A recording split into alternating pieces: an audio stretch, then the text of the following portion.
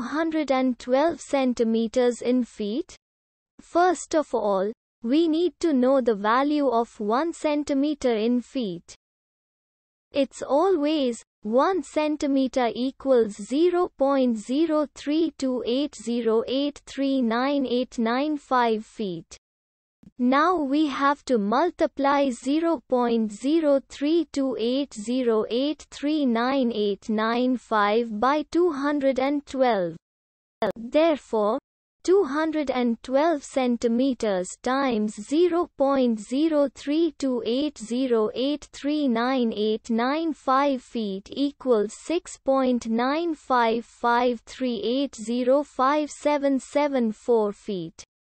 So, in other words, 212 centimeters equals 6.95538057774 feet. We hope you have enjoyed this video.